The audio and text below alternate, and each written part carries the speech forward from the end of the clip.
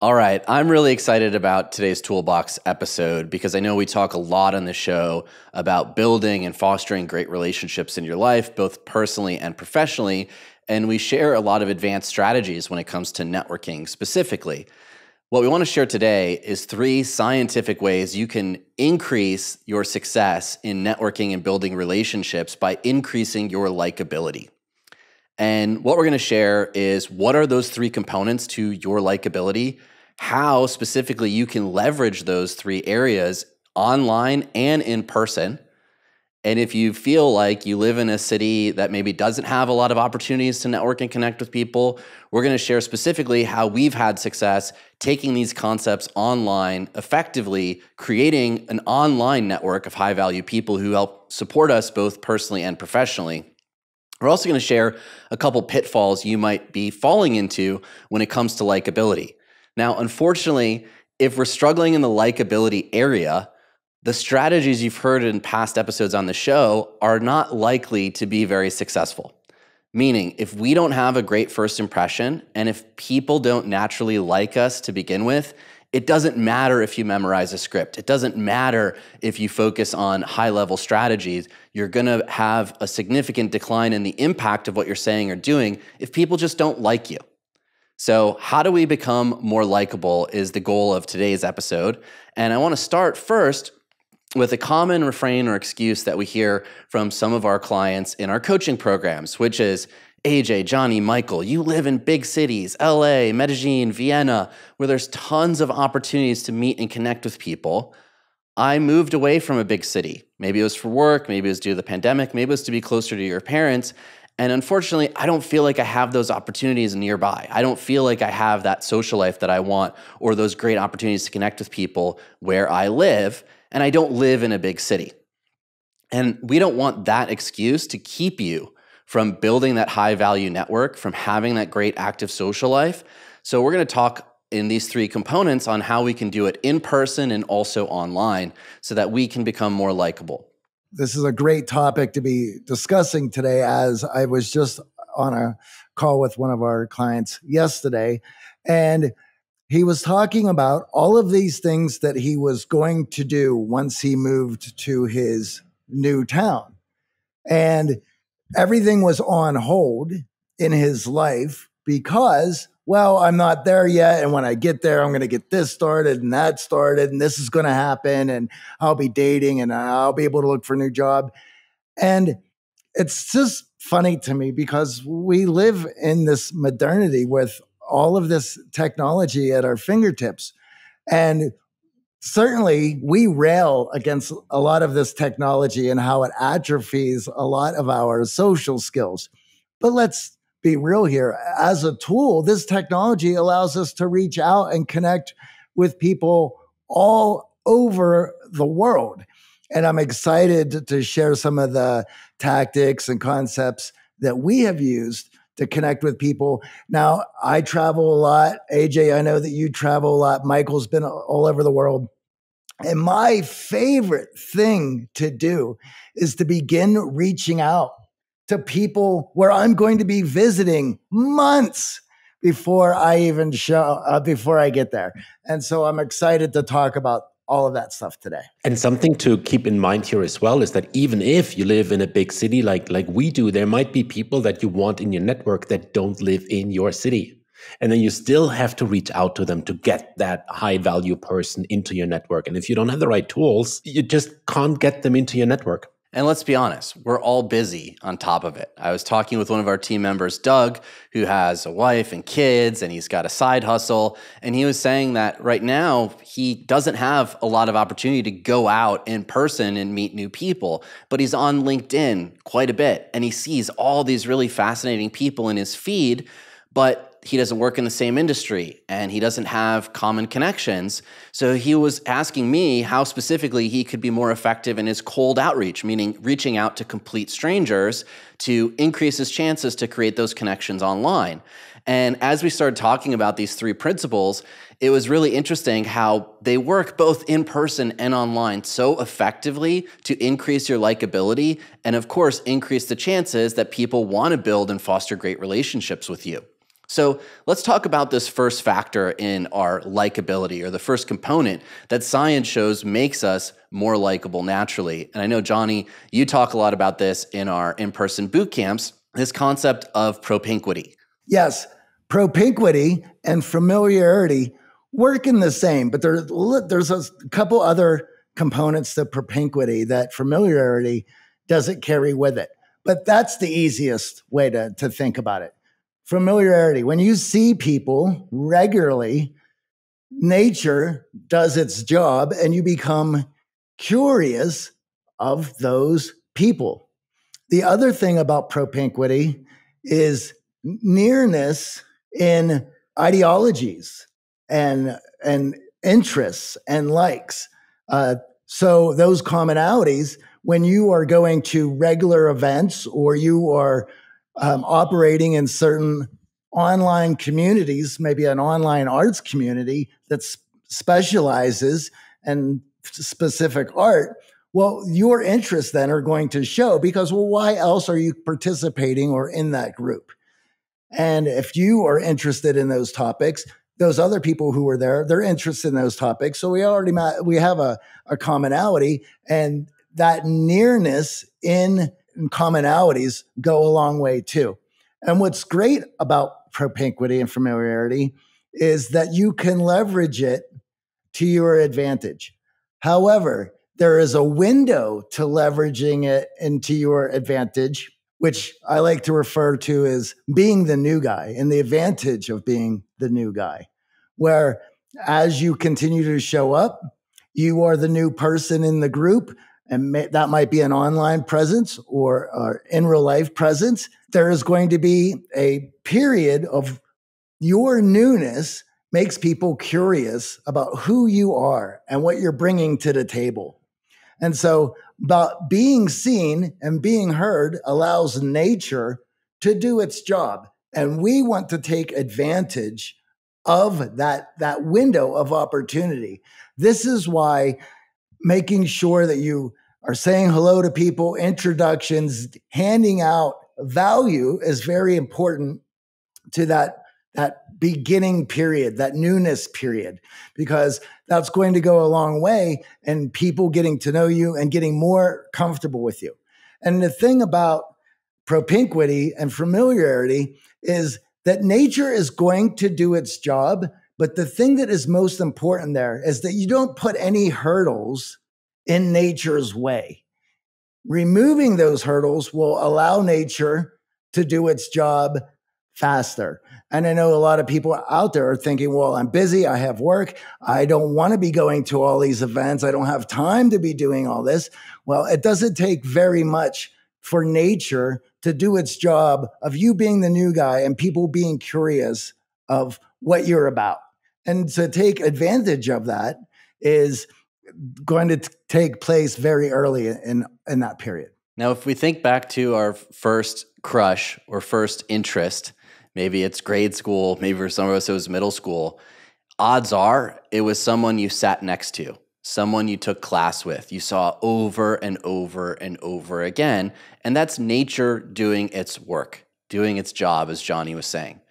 As we see faces that become familiar over time, we naturally gravitate, become more interested, like them more, become attracted to them because they're safe. They're part of our tribe. It's hardwired into our survival to be wary of new people. But if we see the same familiar faces over and over again, we naturally start to warm to them. So using propinquity is actually one of the easiest ways we can start to increase our likability online or in person. And the science is clear on this, right, Michael? Well, the science is really interesting around this, actually, not just clear. It's actually, I was very surprised when I read about this. There is something that's called the mere exposure effect, which is kind of the base version of propinquity. So Dr. Amy Gordon writes about this in Psychology Today in an article that's titled "The Role of Familiarity in Attraction." And she describes the mere exposure effect, or how this has been tested in the lab, when you present participants with random stimuli. This can be a symbol, a shape, a picture, just something. The more people see this, the more they start liking it. And this happens both consciously and subconsciously. So this might even happen with a song that the first time you hear it, you don't really like it that much, but it plays over. It's the summer hit. It plays over, it plays over, it plays over. And that just lends itself to us suddenly liking it because we're exposed to it so much. Fashion trends, same thing. First time you see this weird pair of pants, you're like, what is that? 100th time you see it, it's like, whoa, I like that stuff. And if we take this mere exposure effect and we bring it to the human psyche, to human social interactions, now it's called the propinquity effect. And there's a very famous study, it's the dorm room study, where social psychologists found that the closer students lived to each other in a dorm, the more likely they were to become friends. So in one study, 41% of people were friends with a person next door, while less than 25% had a friend who was just a few doors down.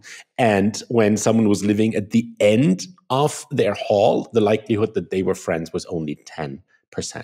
Now, one more thing, and then I'll leave the science lab for a bit. One important thing to tag on to what Johnny was saying earlier as well is that this familiarity or this propinquity, it doesn't beat negative experiences. Just because you see your neighbor every single day of the week, if you don't like him, if that's a rude person, like propinquity doesn't save you, right? That's just going to backfire.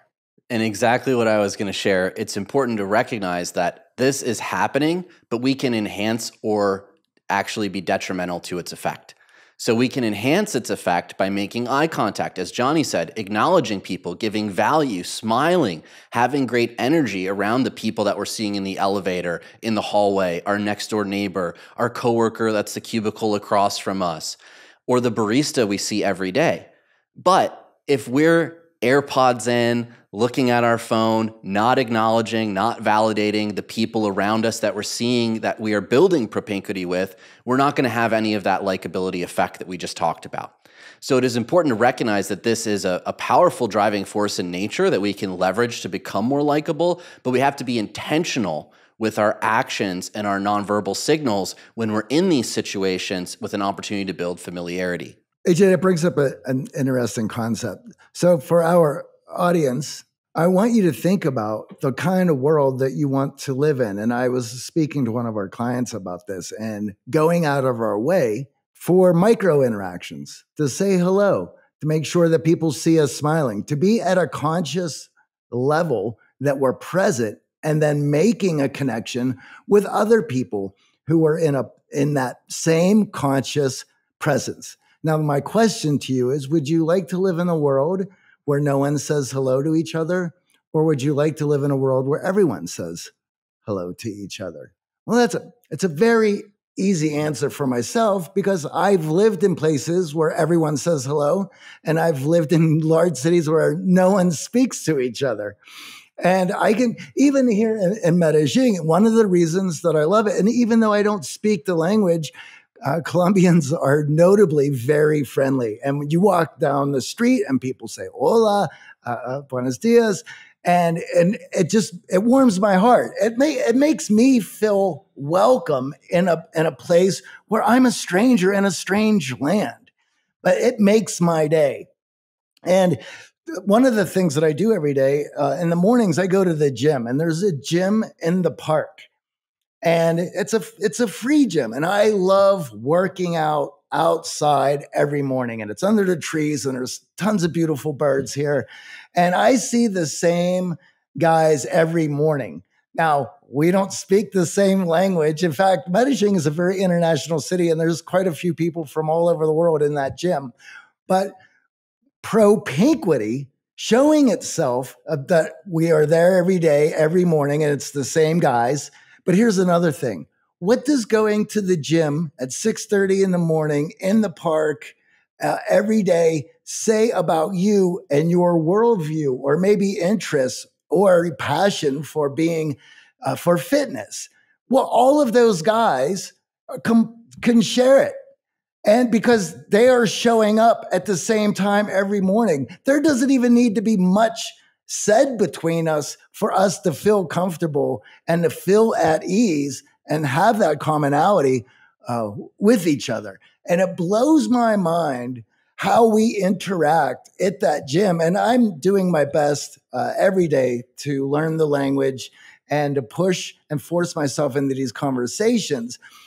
But that commonality and that propinquity allows for any faults in my and how little I speak the language, any mistakes that I make, where everyone just laughs, nods along, gives me a hand, helps me out, and vice versa. It's wonderful. So one of the pitfalls we see is we don't recognize that this is happening, and we live in our own little world, whether that's staring at our device, whether that's listening to our music, whether that's going to the gym and watching our workout intently on our phone. We don't acknowledge that this is happening, and without acknowledging that this is happening, we're not giving value and validating those around us. So they might actually not see any value in interacting with us. We might have a neutral in terms of likability and impression, or we might even have a negative one of completely disinterested and not social. So just recognizing first off that this is happening around you. How do we enhance it? We add value to people, acknowledging them, validating them, having micro interactions. Another pitfall that we see is avoiding these opportunities entirely, whether that's not going to the barista, but instead ordering delivery, whether that's staying home if your work is now hybrid and there's opportunity to go into the office, but instead you just stay online and you stay on Zoom. When we avoid these opportunities, we're not increasing our likability and we're hurting our ability to grow our professional and personal network. And one of my coaching clients was sharing with me that he was starting a new role. And in his past role, it was a hybrid environment, but he found himself making a lot of excuses for not going into the office. So it's easier to go to the gym. He had more flexibility in his schedule to just stay home. He said he was more productive at home, but he actually got a performance review that was pretty neutral. And he was pretty frustrated by that because he felt like he had done a lot of hard work. He felt like he had really made an impact on a key project, but he wasn't getting the great feedback. So in starting this new role, I encouraged him to spend 1 day a week in that hybrid work environment, just going in with the intention of leveraging Propinquity, building familiarity with other managing directors, even people he wasn't working with on projects, and investing some time in getting to know them, acknowledging them, validating them, asking them how their weekend was. And this 1 day a week in a hybrid environment, going into work with that intention. Fast forward 6 months later, next performance review. And he was highlighted for being a team player. He increased visibility. People found him to be very warm and a positive influence. And he got on projects that he never would have even heard about because managing directors saw him in that office environment and that Propinquity was working for him, increasing his likability. Now we can translate this online too. So this is a trick that I was sharing with Doug around how to leverage this on LinkedIn. Well, number one, what's your headshot? Is your headshot smiling? Do you have warmth? Are you making eye contact with the camera? Or did you just grab any old photo of yourself and throw it on there quickly? Or even worse, you don't have a photo. Well, if you don't have a photo, it's going to be very hard to build Propinquity. So we want to have a great headshot on our LinkedIn.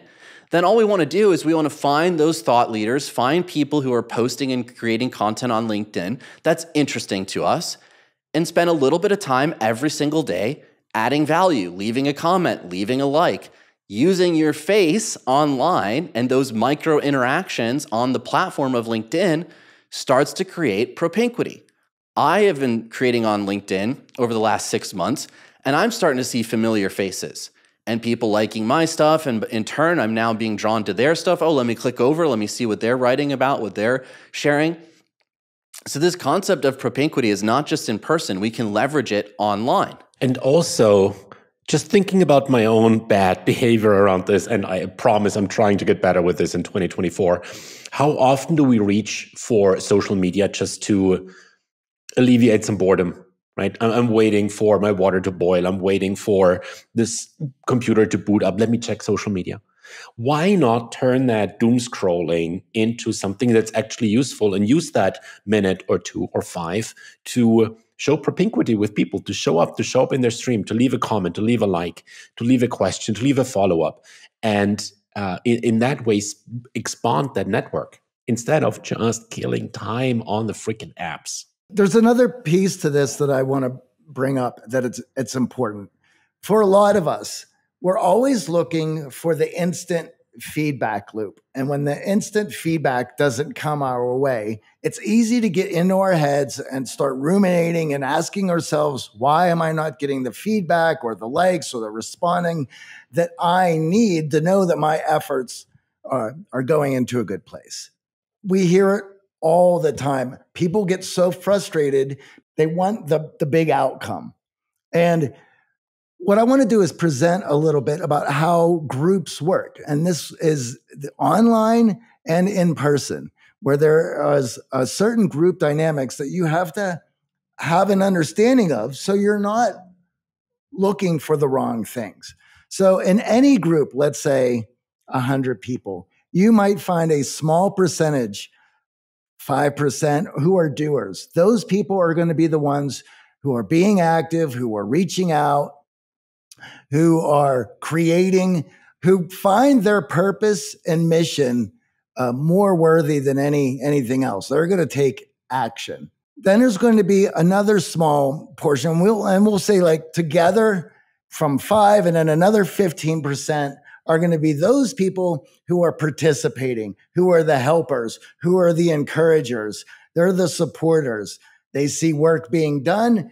They are going to show up to be there to cheer it on, or they're going to ask, what can they do to help? And how can I participate? Then we're going to have 80% of spectators who are in the stands. They are there to be entertained.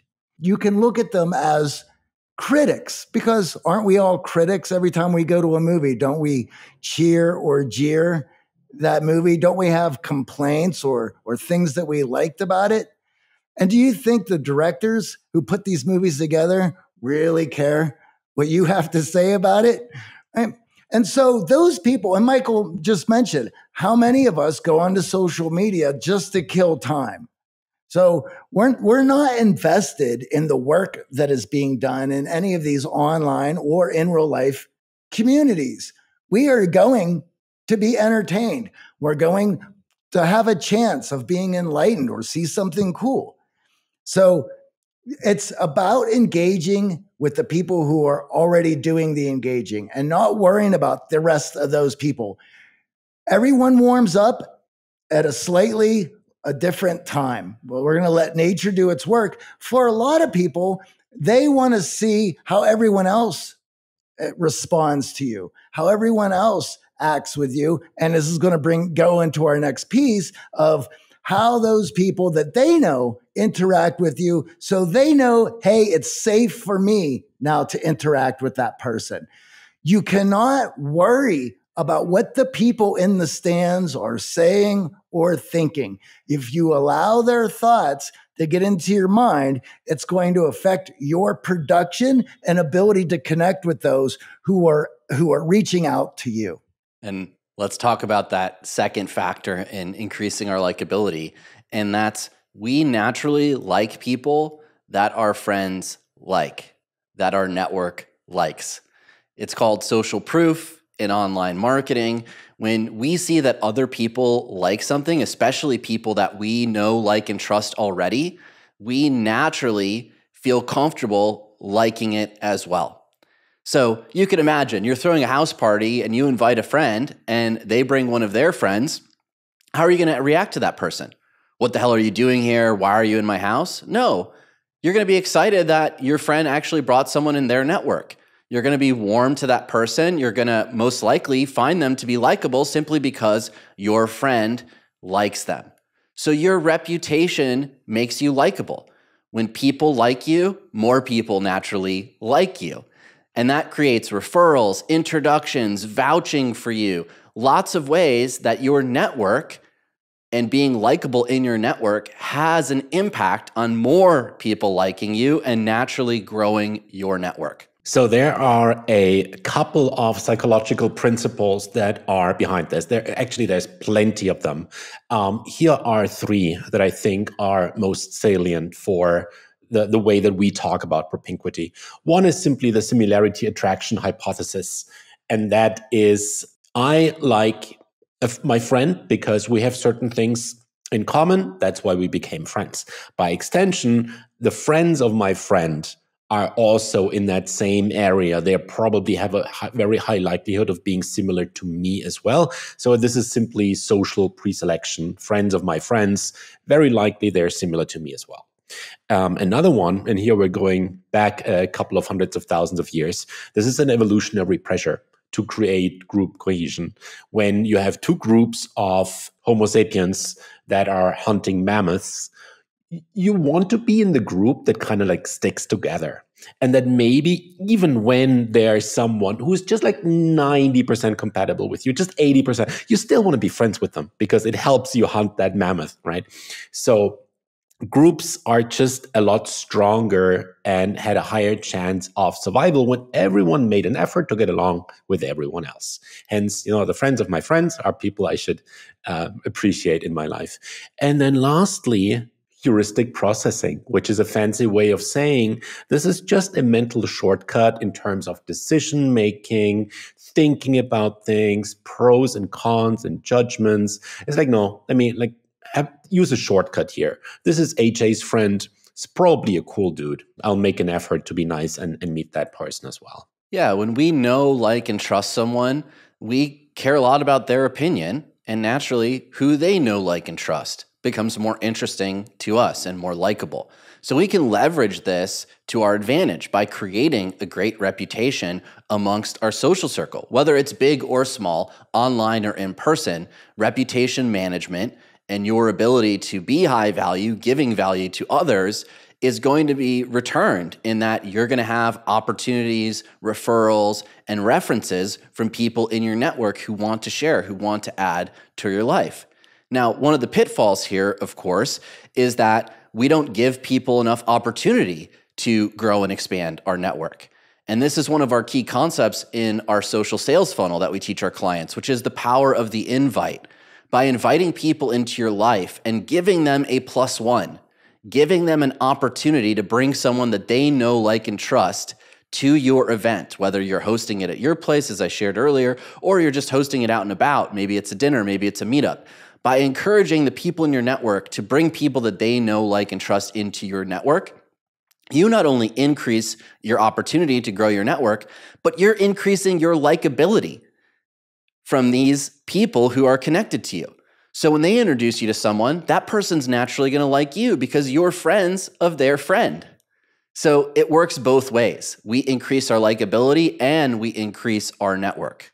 It's incredibly important that if you ask for a referral or an introduction or ask a friend to vouch for you, that you show up with your best foot forward because they are sticking their neck out for you. They are vouching for you. It's going to be incredibly difficult to get that referral again if your friend introduces you and you sit there with a bump on a log and you immediately, maybe you say hi and go right back to your phone. Goes exactly what AJ mentioned earlier, which is that bad first impression.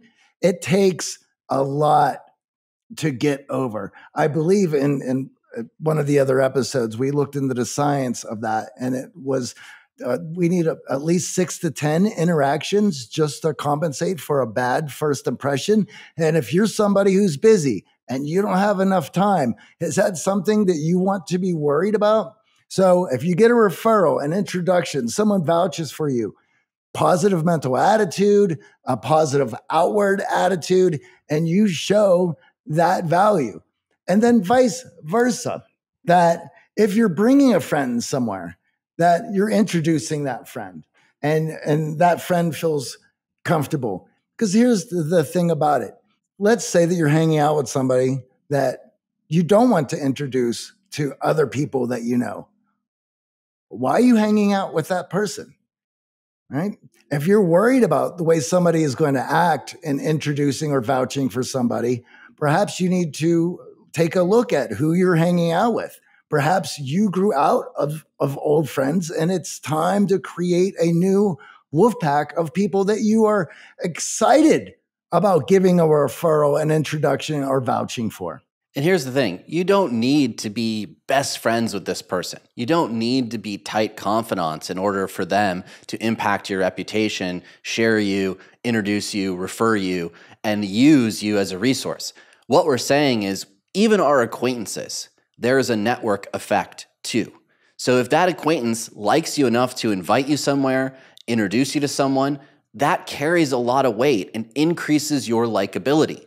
So we in turn should be doing the same thing in our life. We should be looking to add value by connecting people, making introductions, bringing people together who are from different social circles. And one of my favorite things to do when hosting an event and getting people together is to think about all the different contexts of relationships that I have, my work relationships, my gym relationships, my golf relationships, my business relationships, and say, hey, can I bring a few people from each of these contexts in my life together? Can I share my world with more of these people? Odds are, as we shared, friends of friends are naturally going to like each other. And in turn, I'm going to be invited to more contexts than just what I met that person in. So it is an advanced strategy, but we're using the science of likability, understanding that we know, like, and trust people who we know, like, and trust already. And naturally, we become more interested and like people that our friends like. And also something that you're doing is you're bringing friends or acquaintances from different areas of your life to those social events is you're displaying a lot more personal traits, not just your business traits, right? But your sports, your gym, your friendship traits, all of them are now on display. And something that's really important when it comes to propinquity or attraction is something that Launay and Dunbar found in 2015 in their study that's titled Playing with Strangers, which shared traits attract us most to new people. And the key word here is homophily.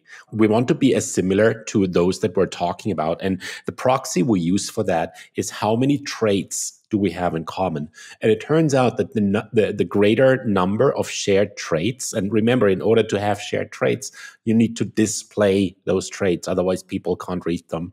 The greater number of shared traits led to an increase in how people were rated in regards to their likability.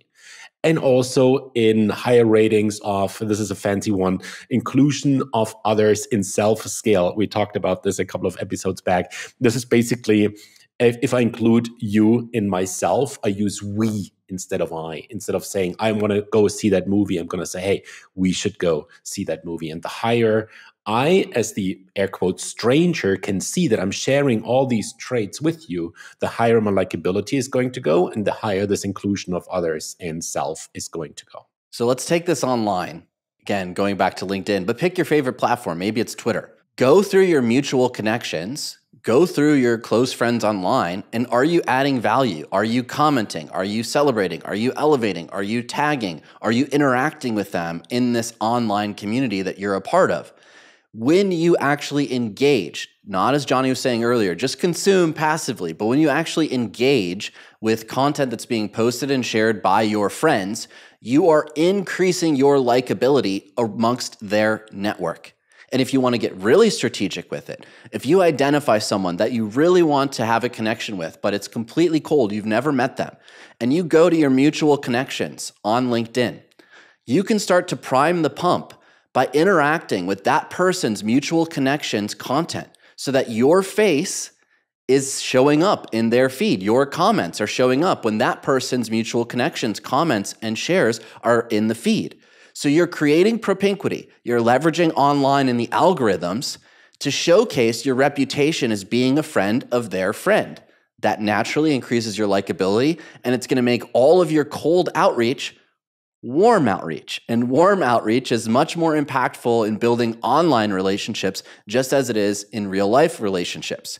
Now, Michael, you talked about the third factor a little bit in some of that science, and I want to really highlight this because this is so important. We naturally like people who like the same things as us. We love shared interests. When you love golf, I love golf, we get along great. So recognizing that, number one, if we have shared interests, we need to highlight that. We need to celebrate that. We need to bring that into focus because that naturally increases our likability. And you're smiling, Johnny. Yeah. The reason is I think everyone has a tendency a lot of times to look at themselves in our own little box. For instance, for myself, I know that my music isn't everyone's cup of tea. In fact, it's quite fringy. I know the literature that I read is not everyone's cup of tea and is quite esoteric. I know that a lot of my other interests may be a bit extreme or odd or on the fringes of a lot of stuff because that interests me. I like to do deep dives and look at things in a very deep level. And I certainly know that if I'm out at a social event and I start talking about maybe the latest books I read or some of the music that I've just listened to, it might be difficult to connect with a lot of people, especially if it's not some online community that specializes in this type of art.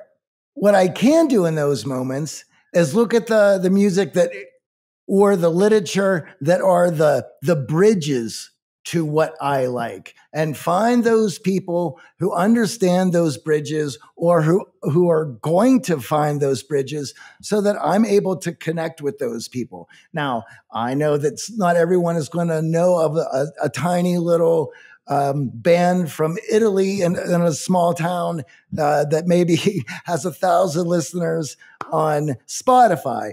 But I certainly know the bridge that I took to find that band. And that bridge is going to be where a lot of people are able to understand. And so we can use those bridges, and pun intended, to bridge the gap. And sometimes that lineage might just be philosophy. It might not be exactly the type of philosophy that you love reading, but just recognizing that sharing that interest in reading philosophy for fun is an opportunity to showcase shared interest and, of course, increase your likability. Now, one of the things that we see with a lot of our clients is they have interests, but they don't often feel comfortable sharing those interests in a more public setting. Now, when we withhold sharing our interests, we don't showcase our dynamism. We have a negative impact on our likability because people struggle to find those common interests and commonalities. And odds are we actually become quite boring and off-putting in conversation. So as out there or as fringe as those interests are, tracing the lineage of how you got into that fringe idea or concept or interest is going to bring people into your world. It's going to showcase your interests and highlight your own journey and, of course, make you more dynamic.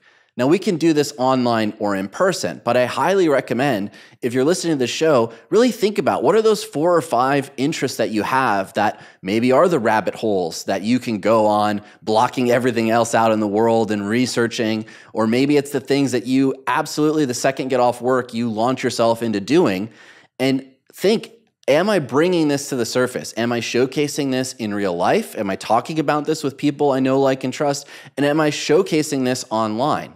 So along with discovering or sharing the journey that took you to find some of the fringe topics that you're interested in or some of the passions that you have, and those paths are going to be where a lot more people are going to be able to connect with you. The other thing is, no matter what they share in those moments, show an appreciation for those interests. It doesn't mean that you need to dive into that stuff when you get home to learn about it. It doesn't mean that you have to say, I like it too. It just shows that you appreciate their passions and what they're interested in. And this goes a long way, especially if you've been vouched for or have a referral and you're connecting with somebody, because the reality is we don't know that person's story. And we've probably compartmentalized them into our minds in order to connect with them. That's what our brains do. We subscribe stories to people in order to have a sense of who they are. But we want to be open to hearing what their story is and show appreciation for that story. And also don't think that you need to get this absolutely perfect before you are allowed to go to social events, write a comment, or reach out to someone. I think that oftentimes the clients that we work with, they have this perfectionistic approach to things, like either I'm going to do this 150% or I'm not going to touch my keyboard. And I think what we've highlighted here today is that Propinquity does a big job for you. Like when I'm talking with Johnny, it's not necessary that we agree on which ones of Nietzsche's books is the best, right? The fact that we spend a lot of time with each other, that we have the same friends, that we go to the same events, that not in my case, but that we hang out in the same park gym in Medellin, right? That does a lot of the heavy lifting. So please don't think you need to get like everything absolutely perfectly right. And with that, express curiosity in other people's interests. I often find in a lot of these situations where we're meeting friends of friends, or we're at a social gathering, or maybe we ventured out to a meetup group, where we tend to fall back into the context that we really spend a lot of time in, or that we know a lot about. And for many of us, that's work. So if you're asking people what they do for work, odds are it's probably not an interest of theirs. Very few people are actually working in an area that they're completely fascinated by and interested by. So instead, frame your curiosity and your questions on what'd you do for fun last weekend? Or, hey, what did you do on that trip to Italy? So that you're being curious about other people's interests and surfacing those interests to find commonalities in conversation. So even if you might not feel that you're super interesting, or as Johnny said, your interests overlap, the act of you being curious to learn other people's interests and learn their journey and their lineage to find those things that they're into also go a long way to creating that space for you to be more likable because you're taking interest in others. So what we found in sharing these three factors is when we increase our likability, when we use Propinquity, when we build our reputation online and in person, and when we surface our shared interests with others, naturally, they're more interested in us. It increases our likability and all the great strategies we've shared with you. This works the same way online. And one of the challenges that I had in the very beginning of starting to create posts on LinkedIn was showcasing a bit of my personality and what I'm into. And a lot of my friends who are pretty active on LinkedIn really said, hey, it's important that you showcase personality online. It's important that you showcase those interests online. Is it the fact that you drink pour over coffee every morning? Is it the fact that you love Zone 2 training for your running? When you actually bring that personality to what you're posting online, whether it's LinkedIn or Twitter or any of your favorite platforms or sub-communities and cultures you're a part of, when you showcase that side of yourself online, you wave a flag of interest that draws other people who are sharing those same interests over to you. So we can leverage our shared interests in person or online to increase our likability. One of my favorite things, and this is, we have the beauty of being able to do this today. And this goes to what we were talking about earlier, where people tend to put things on hold because they're going to wait till certain other aspects are just right in order to engage. All those are excuses for some fear that is going on here and now that is keeping you from doing that, or a belief that is keeping you from doing that. And as I mentioned earlier about our client who had all of these grand plans that he was going to get to when he moved. Well, as I mentioned, you can begin doing the networking that you're going to do when you get there now. And it is something that I have done over the years with all of the traveling. And I love solidifying these unique connections that I've made online in real life. And it always makes for wonderful conversation. I've had people pick me up at a bus station that I did not know who I met online. I've had people take me to concerts in different cities who grabbed me at the hotel who I had met online. You never know where those adventures may lay, but certainly nothing is going to happen if you wait. And each one of these are opportunities to grow your connections. So not only do we talk about how to increase your likability, but in turn, if you're starting over in a new town, you move to a new place, you're looking to grow your social circle, maybe you lost friends over the year and you found yourself really focused on work or family, and now you want to grow your social and professional connections. Use Propinquity. That's an opportunity for you to build connections. Use friends of friends. and introductions as a way to build connections, and use interests online and in person as a way to build and foster connections. And then all the strategies we've shared with you over the years on these Toolbox episodes will be much more effective and work out in your favor because you have a lot of likability going in.